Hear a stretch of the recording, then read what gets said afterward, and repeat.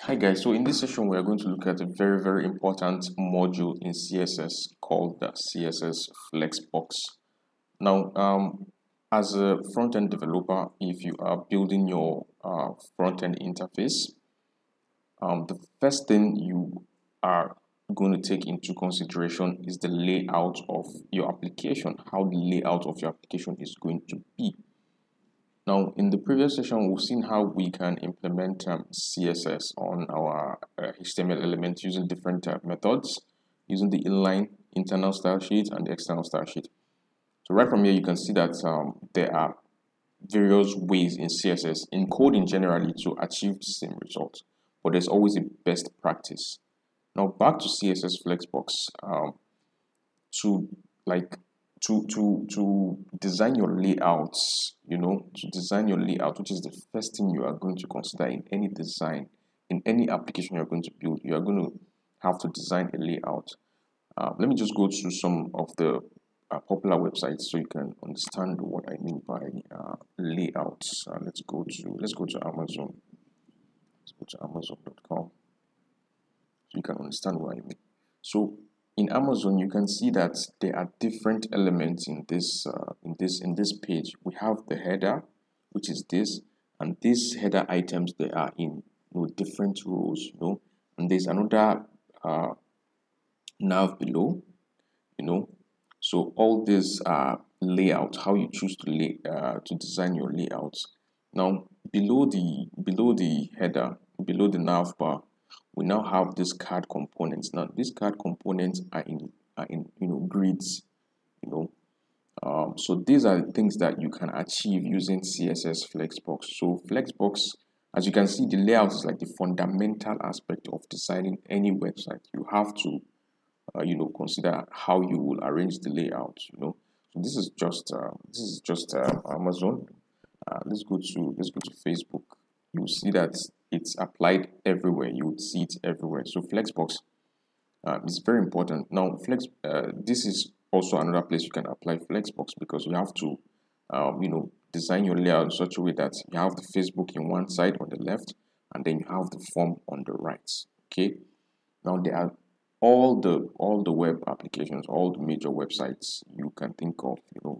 You can use CSS Flexbox to design your layout. Now layouts are the fundamental like the base, like one of the major things you have to consider before even designing any code, before writing any style and all that. You have to consider your layout. Now let's look at another layout. Let's look at YouTube, so you can see. So right now you can see that there's a layout here, and there's another layout at the top, and there's another layout. So all this is what you can use Flexbox to do. And you can see in the short section, it's also another layout, and they're all in grids. Now if I should play any video, you would see that the layout change. Okay. Now all this you can achieve using Flexbox. You see that there's another layout here, this is another layout, this is another view entirely, and this is another view. So you can see that Flexbox is very powerful, and it's worth considering. Energetic, fun, it's super important to to understand this concept. Now, apart from Flexbox, there's another tool you can use to get your layout, which is CSS Grid. But to build a very responsive web application, like I have always been advocating, Flexbox is the right tool to use. So I hope you get to understand the concept. I'm just going to open some images for you again so you can understand what I mean by the Flexbox.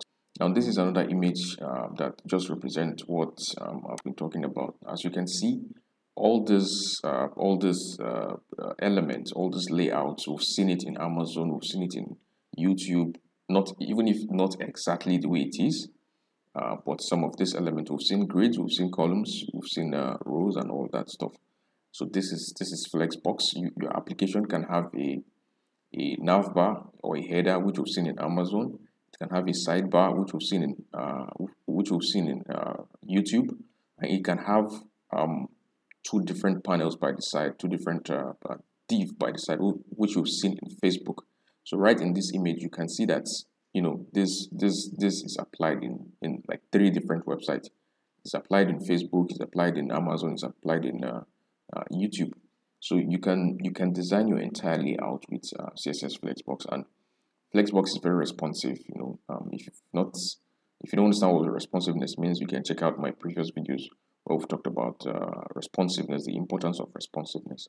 So we're going to jump straight in and design some layouts, just so you can have an idea of what CSS Flexbox can do. Now this right here is another image for Flexbox, just elaborating. As you can see, this is just Flexbox. Basically, it's telling you that you can use Flexbox to arrange your content, arrange your elements, do it the way you want. Now, this can be an e-commerce site, this can be a news site, this can be a blog site, this can be a fashion design site, so you can use Flexbox to do whatever you want to do. So as you can see, Flexbox is very, very important. So we're going to talk about some important concepts, and we're going to write some codes on CSS Flexbox so you can see how it's applied. So to get started, we're just going to go into our existing code base, that we've written. We'll clean it up, take it off, because I think hopefully by now you get the concept of CSS, which I have explained in earlier videos. And by the way, if you've not seen those videos, please go back and watch those videos. They're very important. It will make you catch up fast on what we are talking about. So I'm just going to clean these elements real quick, and then come and to the CSS class and delete them because they're no longer useful. We're not using them anyway. Okay, so we're just going to save, and then we are going to save as well. So we are good. So basically, we are going to create containers. Okay. Let me just refer you back to the image again. You can think of this as containers. Okay. Now this entire image is a container where all these elements are sitting. Okay. And then within these containers, we have two more containers. Now one container is an invincible container here. And just think of it as a container, kind of imagine it as a container. Okay. And these are the elements inside this container. Okay. These are the elements inside these containers. Okay. So we're going to create a container, and we're going to create the container item. So with CSS Flexbox, the ideology is the kind of philosophy is a parent and child philosophy. Okay.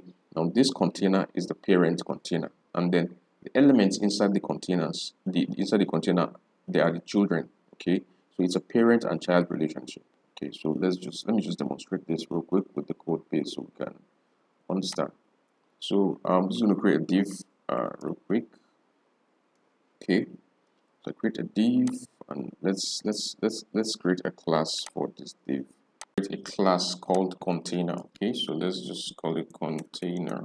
Okay, now this container, let's give it a background color of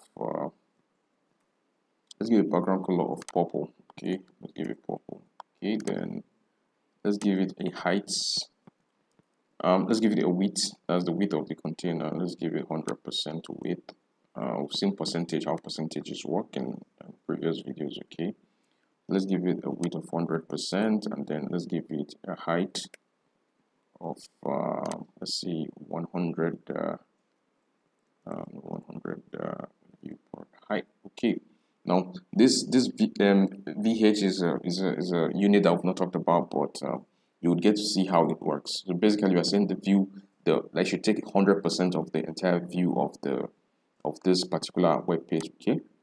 Now, basically, to go over it again, we are saying background color should be purple, the width of the container should be 100%, and then the height should be 100 viewport height. Okay, so let's link this.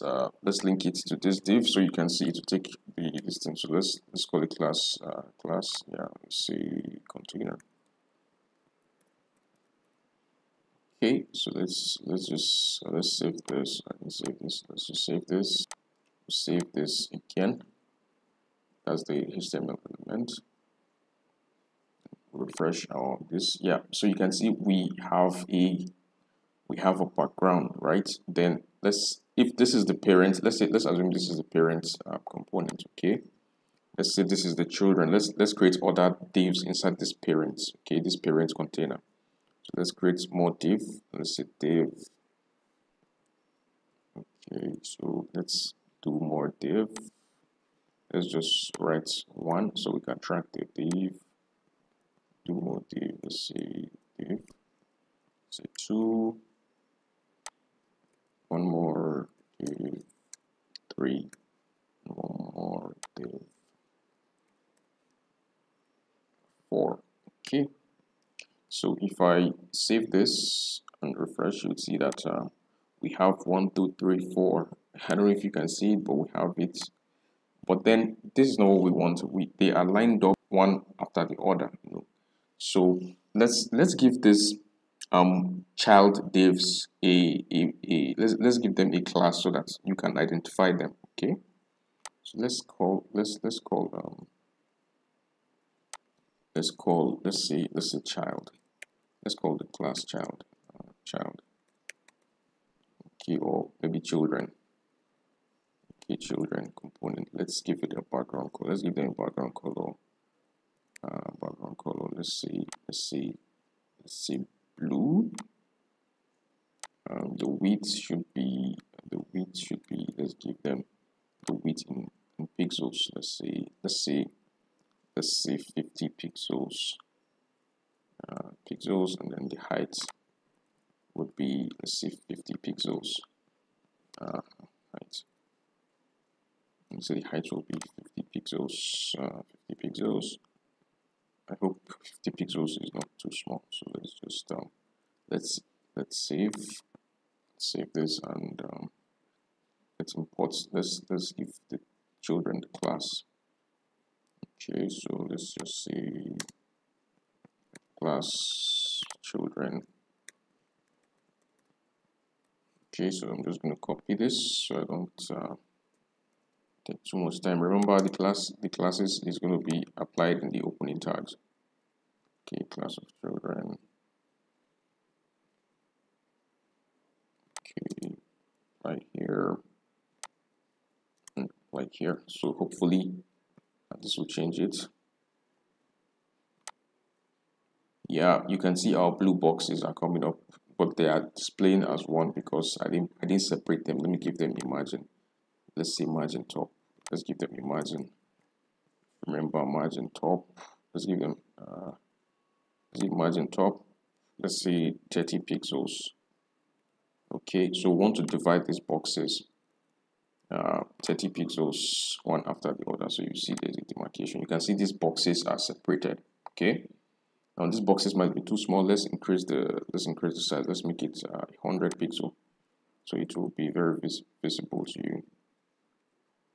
I hope the colors are not eye aching. We can use softer colors, but just to get the point.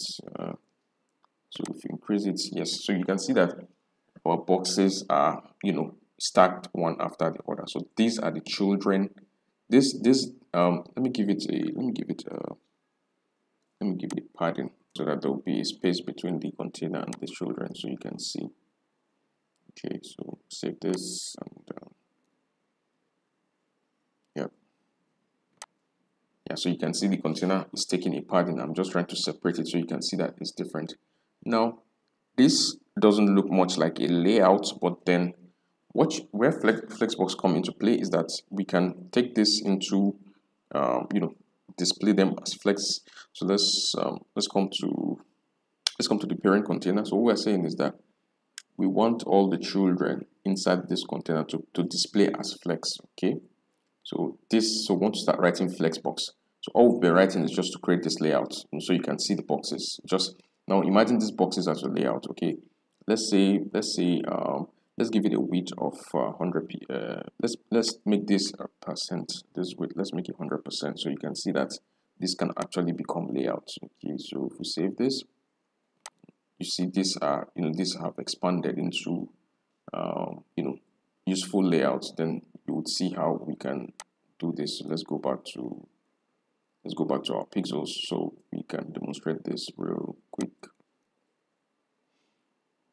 Now, okay, so we're back to our pixels. Now, what we want is that we want to tell this parent container using Flexbox to display this in rows or columns. Okay, Now these are the first thing you can do with Flexbox to display items in rows or column. Okay, to do that, you come to the parent container, type display, okay, display flex, okay, choose flex, okay. So you're telling it to display flex. Now this is also, we've started using Flexbox now, okay. So display flex, you save. Once you save now, I refresh, you'd see that it will take the flex this thing. Okay, can you see that it's now taking flex? Okay, the reason why it's like this, let's give it margin left so you can see that they are separating. Margin left. Let's see margin left. Let's give it 30 pixels as well. Okay, 30 pixels. Save it 30 pixels, and then we refresh. Let's refresh and see our children component in action. So we refresh. So you can see that they are now, like, we are now creating a layout. Okay, now this is Flexbox. Now another thing we can do is, so let me just remove this display flex now, so you can see that it's actually this display flex that's making them act like this. So let me just comment it out and save. Okay, if I comment it out and save, if I refresh, you see that it's back to its original orientation, which is vertical. So this Flexbox, we are telling it to kind of like take the horizontal axis. So this is it. So you can see that these are coming on a straight line from left to right. Okay, now another thing we can do is that we can specify the direction. We can tell it to take any direction we want to with the keyword flex direction. Okay, so this is it, flex direction. So flex direction, we can tell it currently is in row, but we can tell it to take column. Okay, so if I save this now, flex direction as column. Okay, if I refresh, it will go back to the column that it was. Okay, so another property of the Flexbox is the justify content property. Okay, so let's justify content. Let's say end now, just so you can see. Now remember, we are in the column axis, so the column axis is up and down, and then the row axis is left to right. So if we say end now, the justify content end, that means to come to the end. If up is the beginning and down is the end. Okay, so let's just, if we save this and just refresh, you see that everything is down. Now let me bring it back so you can see. Let's do it with row, so it's very visible with row. Okay, so if we refresh, let's say our flex direction is row. Okay, which will change the direction of our children. Okay, so now let's say justify content. Let's say end. Okay, let's say end. You see that it will go to the extreme end of the screen. Can you see? Can you see that we are now, like, we are using Flexbox to just move things around? We can just align stuff. So we can also justify content, let's say in the center. We can bring it to the center. Bring it to come to refresh. You see that our items are in the center of the screen now. Okay. Okay, so there is a lot that we can do, and we can also say maybe justify content space around. Okay. Let's say we want to do space around this. Do space around, you see that there will be spaces in between the boxes. Spaces in between boxes. So if I refresh, you can see space around. Okay. Now, all these items are like all these Flexbox properties are very useful. Okay. Now let's do one where let's do a YouTube layout with this Flexbox so you can see how useful it can be. Now let's change this color to, let's say, yellow green. Let's yellow green, so it will be softer in the eyes. Let's save it and then refresh. Okay, I think this is better. Okay, yellow green. Now let's say we want the width of this. Let's delete two of this items. Okay, let's delete these two items so you can see. I want to show you something. If we delete all, let's just comment it out and delete it. So let's just comment it out and save. Okay, now can you see this? We automatically have a grid. Let me just bring this. Let me just open it. Okay, Instead will automatically have a grid, a view. And if you notice, let's go to Facebook again, just so you can see that you can use it to create a layout. So you can see Facebook layout is kind of like this, one on the left and one on the right. And as you can see, we have a component. Don't worry about the size. You can always increase the size. So you can see you can write the Facebook element here, and we have the form here. So if we remove this, let's say space around the item, let's bring it back a bit. Let's say the space around justify content. Let's say space around is commented out. So they'll be closer to each other. And let's just see. Let's just make it center, so that they'll be just right at the center. Okay. Justify content center. Save. Fresh. So now they are at the center. Does it look like? Yeah. So this is basically what it is. So if we give it, let's say, so from here we can design different layouts. Okay, we can design different layouts. So let me show you YouTube's layout, so you can see how we can apply this layout on YouTube. So let's give this a, let's say, dots video. Let's give it a video class. Let's say the width of this, the width will be, let's say 70%. Okay, let's give it a width of 70%. Okay, let's say this is the video. That's YouTube layout I showed you. Okay, now we'll come to this and apply. So now if you want to apply multiple classes to a div, you can just use space to differentiate the class. Okay, so apart from children, we'll give it a video class. Okay, so I want to show you something. So it will take 70% of the whole width of the container. You know, so let me just save and I'll show you. So this is, if I refresh, can you see that it's taking 70% of this width? Okay, now if let's just say this is it. Okay, let's say this is the video. Now let's give it a height of maybe let's give it a height of, let's say 200 pixels. Okay, just trying to demonstrate YouTube layouts for you. Trying to basically show you that you can do whatever you want with this flex. Let's make it 500. Let's make it 500 pixels. Okay, so can you see that this is now beginning to look like a YouTube layout, where you have the video here, and then you have the related videos here, and then you have the comment section below. Okay, so there is a lot of things you can do with CSS Flexbox. Okay, so with this now, you can see that we have created you know, Facebook layout. This is YouTube layout, though it's a very rough sketch, but you get the idea. Okay, so we can do a lot. Basically, you can design your layout with Flexbox. Okay, that's basically about it in Flexbox. So let me see if I uncomment these guys. Let me show you something. If I just uncomment them and then refresh, you see that these are now coming. You know, these other flex items are also coming. So as you can see, you can design your layout in whatever way you want. So let's say we want the middle or the last one to take the video component, want to display the video, the head. We can just put the class there. You can see our video is here. If you want to put it in the middle, we can put it in the, let's say if we have three boxes, and we want to put it in the middle box.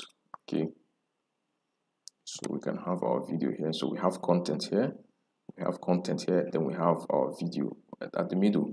So there are so many ways you can play around with Flexbox. It's very, very exciting. It's very interesting. Okay, now within the Flexbox children, because if you notice, if you remember what I said, this is the parent and this is the child. Now Flexbox is so flexible that within the Flexbox children, it can also serve as a parent. Okay, so that means you can also have grid items inside this middle box. So let me just show you real quick. Let's see video. Now we want to make remember this class is the video class. So let's make the item display flex as well. Okay, what we are saying is that we want this item inside this particular video class to be flex. Okay, now flex direction, let's make it row. Let's see, flex direction, let's make it row. So I want to show you something. Let's see, let's call the class video children. Let's say video items, or let's say children. Okay, so video children. So let's give them these properties, but we're going to make the boxes small. Let's just copy these properties and give them. Well, let's make the width. Let's say 50 pixels. Let's say 50. Let's say the height is 50 pixels. 50 pixels.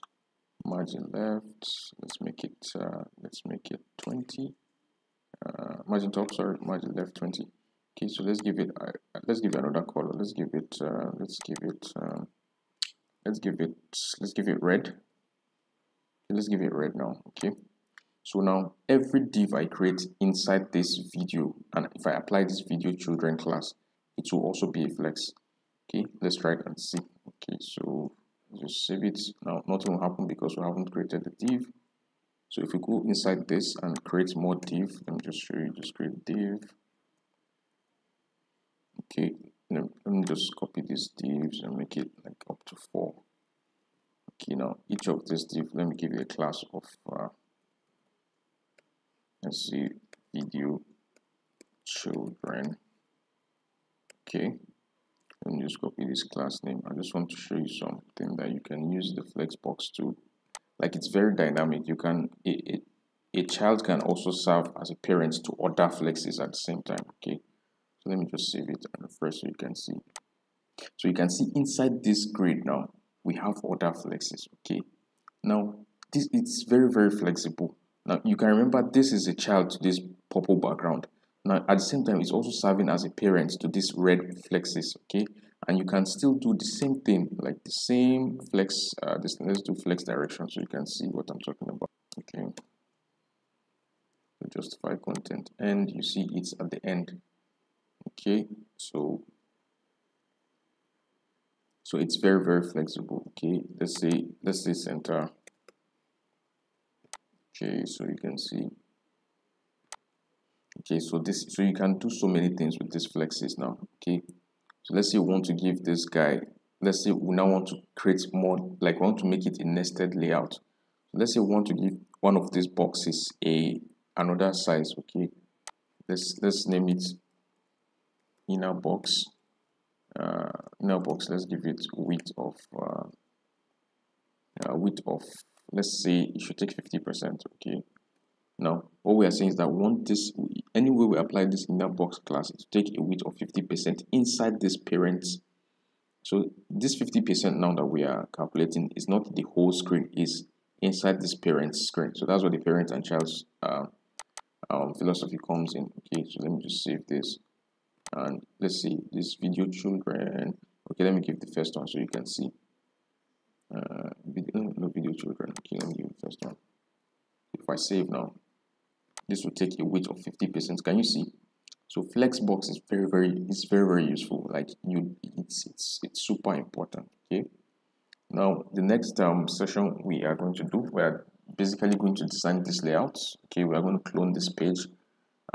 With knowledge we have of CSS and Flexbox, you can easily see how we can combine those skills, and build a very good interface. Okay, now you can see this is all Flexbox in action. Okay, now this is not, we can put a lot of content here. You remember I said these are containers. Okay, so the containers are not just to take 1, 2, 3. No, they can take pictures, they can take paragraph of letters, they can take video elements, they can take anything. Okay, so this is just how it is. Now if you want to further modify this, now you can make this a children and now create another flex item. So you can see Flexbox is very useful. Okay, so I think you get the idea of Flexbox by now. So like I said, in the next video we are going to create Facebook login page using Flexbox and CSS so you can see it in action.